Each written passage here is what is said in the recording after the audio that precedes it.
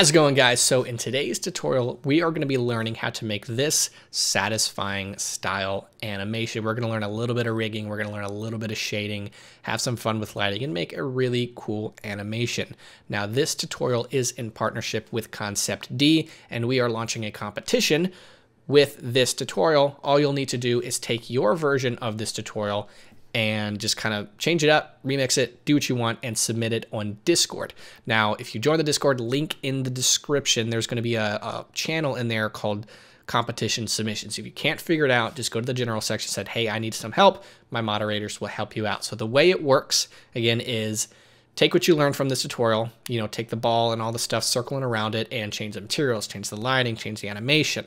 And so you'll need to do two things. Submit it on Discord, and go on Twitter and tag me and Concept D and use the hashtag Ducky3DSphere. And just post it on Twitter so I kind of retweet it, interact with you guys, as well as interact with you guys on Discord.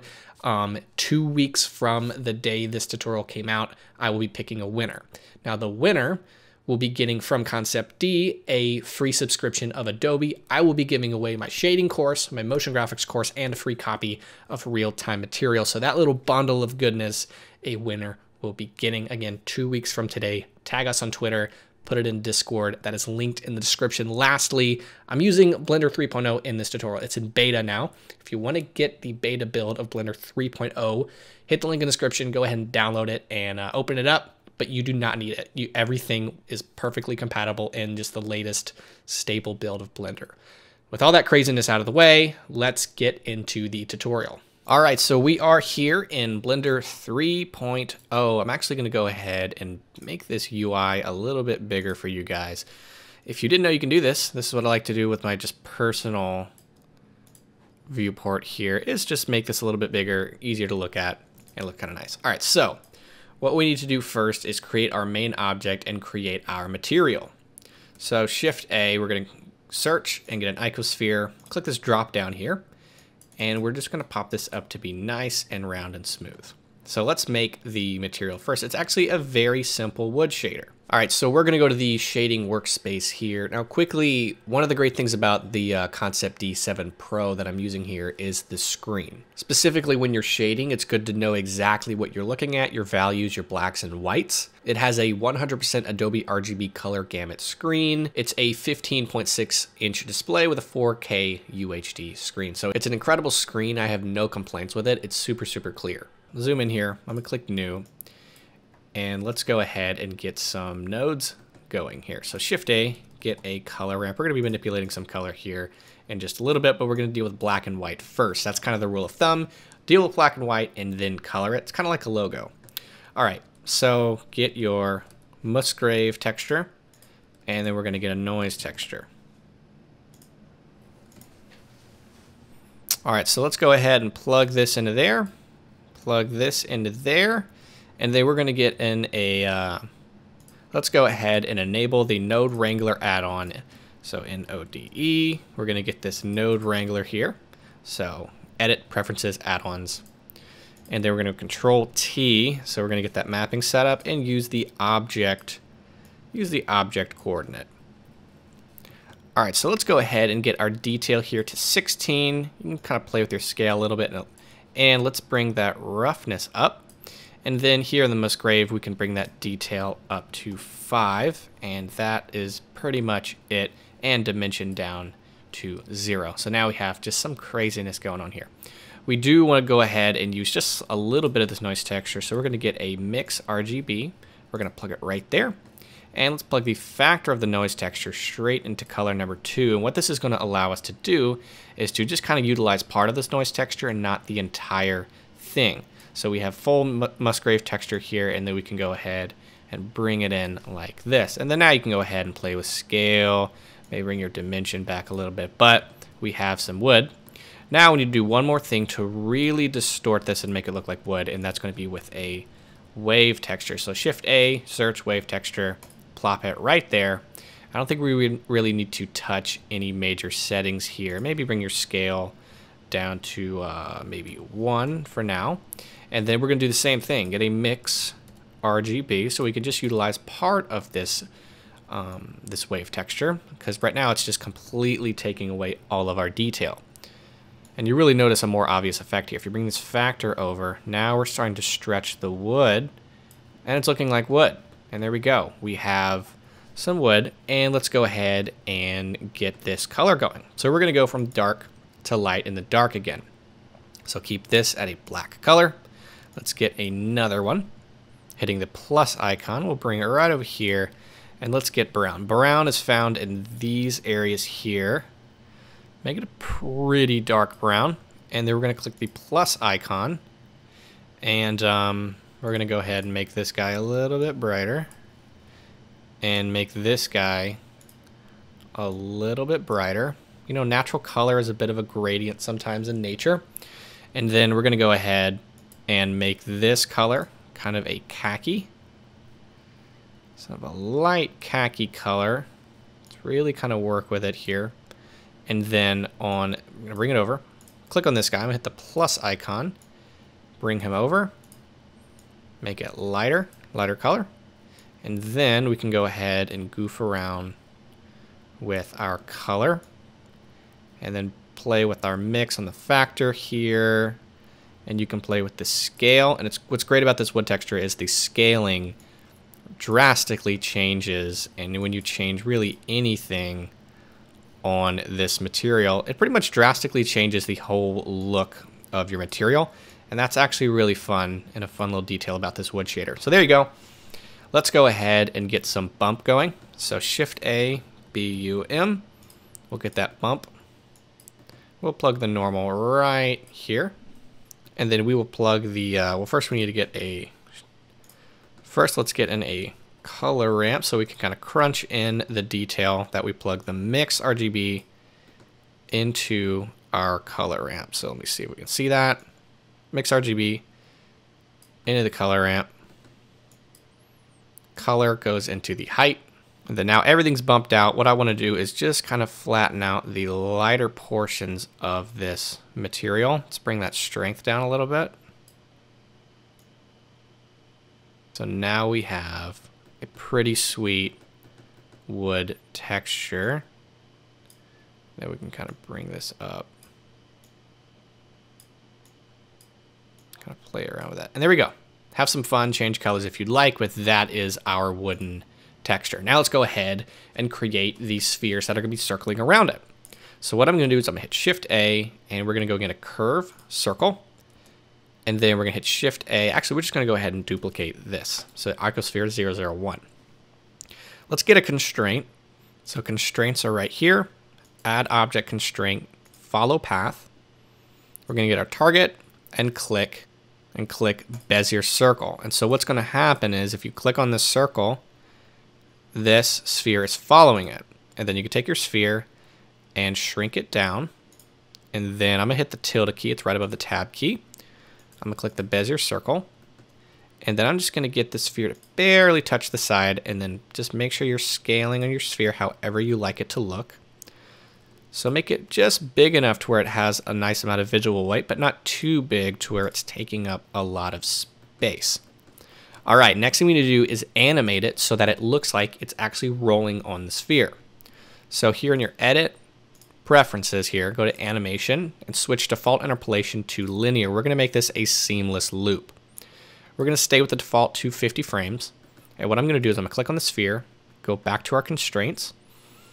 I'm gonna hit the back arrow to frame 0, click on offset, go to the end, and then type in 100. What that's going to do is give you a full 360 rotation. It's going to go around just like that. The reason why we're doing it that speed, basically at 250 frames, is going to be at a certain speed. So if you want to make it faster, you would drop the amount of frames and move your keyframe. To make it slower, do the opposite. The reason why we're doing it slowly is because it needs to be as satisfying to look at. It needs to be nice to see. Things that are going really fast are just kind of hectic and kind of cause anxiety for certain people. So this needs to be something that's just nice to look at, slower speeds. So now that we have that, let's go here in Eevee and preview this here. Notice the sphere is not looking like it's actually rolling. So One thing we're going to do is click on the sphere, go to the transform settings, and we're going to rotate it this way at a positive value. So let's go ahead and troubleshoot this and see how many rotations it needs to go. Of course, it needs to loop, it needs to rotate 360 degrees, and it can do that multiple times. So I'm going to go ahead and do 360 times 5, and I'm going to click enter, and that's going to give me 1800. Now I forgot to actually add my keyframe, so what I'm going to do is I'm going to hover over here, I'm going to click I, we're going to go to the very end and type in 1800. 1800, so that's 360 rotated 5 times. Oh, I actually hit the jackpot there. So now it's rotating around. Now you'll want to play with that. Say if yours looks a little bit different, your parameters are different, scaling is different, you might need to do 360 times 4 or 360 times 6. Eventually you'll get to where it actually looks like it's rotating around. What I'm going to do here on this material, I don't like how the wood looks on that one, is I'm going to go to the material settings. Actually, we'll go straight to the shading workspace. I'm going to click this 2 so we make a duplicate. And let's bring that, looks like it needs to be the scale of the noise texture and the scale of the wave texture, so it doesn't look so small. It still looks like a piece of wood, but it's not so puny. Something like this. Play with that scale and the wave. There we go. And you can always make duplicates like that. Just click that number. So here's the next trick, is now you click here, hold shift, click here. I'm gonna hit Alt, I'm gonna hit Shift D, and then just click on the wire. I'm gonna hit R twice and rotate it around. And that's all you're gonna need to do. Just go ahead and do that again, Shift D, solely click on the wire, rotate, and I'm actually just rotate it like that so it goes the opposite direction. And that's all you need to do. Go ahead and I'm gonna speed through this. Make sure things are not intersecting, so you're going to need to move things around, and just duplicate a couple of these guys around your scene and have a bunch of them rotating around. Now make sure they aren't intersecting. I mean, if you want them to intersect, by all means make them intersect. It just doesn't make it look very real. Not that any of this is real, but you can have some fun. See, we have an intersection, so we move it around. Looks like we might have another intersection. There we go. So go ahead and add a bunch in your scene, and we'll come back. All right, so here I have my scene. I would add a couple more just to kind of fill it out. But again, this is just for the tutorial. You can perfect that later if you'd like. I seem to have a goof up here.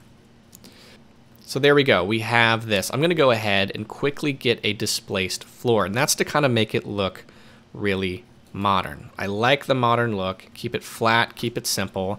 That's also why I like this computer. It has just a really nice, modern, sleek design.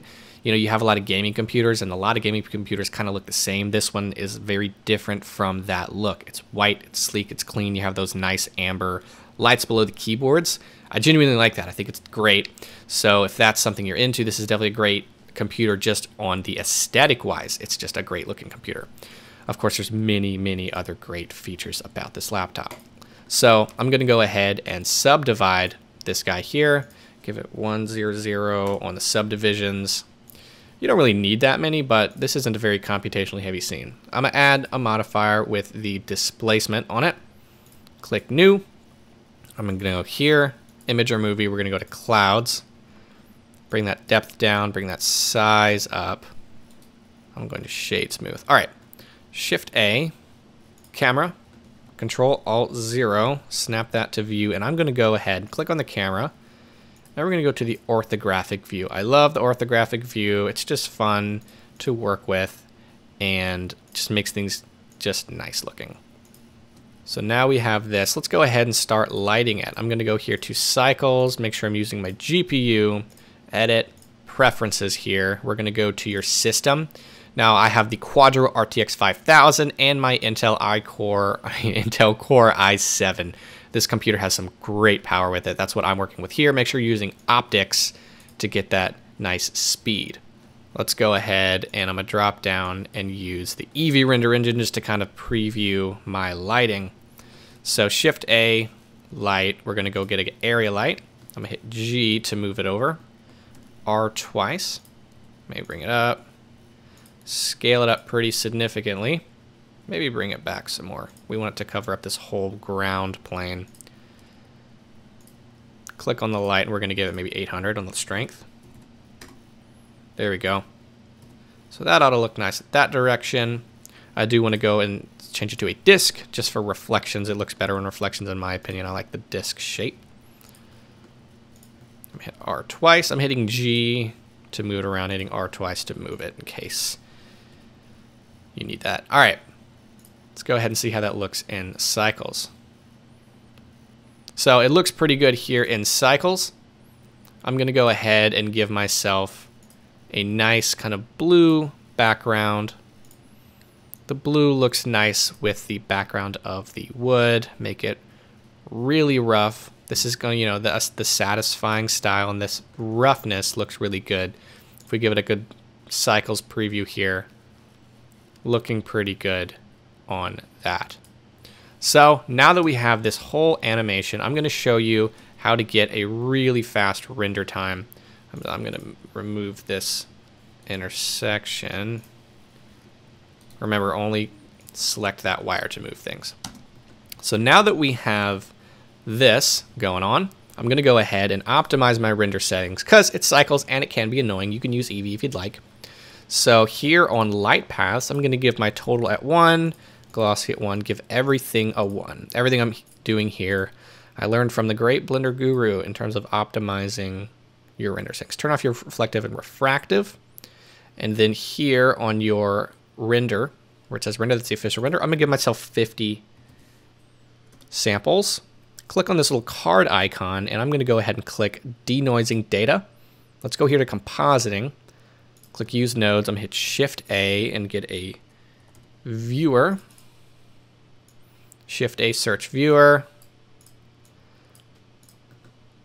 I'm gonna hold down Shift, right click to combine those two together and then get that denoising node. And then we'll use noisy normal, noisy albedo. All right, now let's click render and check out that render speed. All right, so those fans are in high gear and we have a 19-second render per frame. So that's pretty good. That's incredibly fast. Now, two things I want to do. One is turn on motion blur just to give it a little bit more realism. And then here in my scene, I do want to turn up my displacement strength because I want to go ahead and play with that lighting. All right, cool. So there we go. That is it. We'll just check it out here in Eevee just to see how we're looking. And that is how you create this animation.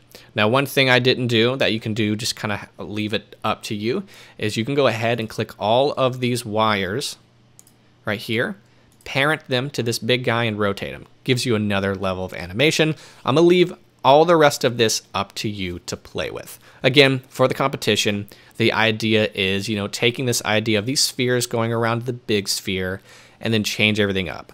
My best tip is, you know, change the material, change the background, change the lighting, change whatever you want, just to make sure you have a sphere with a bunch of other spheres rotating and rolling around it. So with that being said, good luck with your submission. 2 weeks from today, it'll be due. Tag me on Twitter, tag ConceptD on Twitter, send it in the Discord. I'll be retweeting and commenting there on Twitter as well and looking at your stuff on Discord. Thank you guys for watching. Thank you, ConceptD, for partnering with me here on this tutorial and the competition, and I will see you in the next tutorial.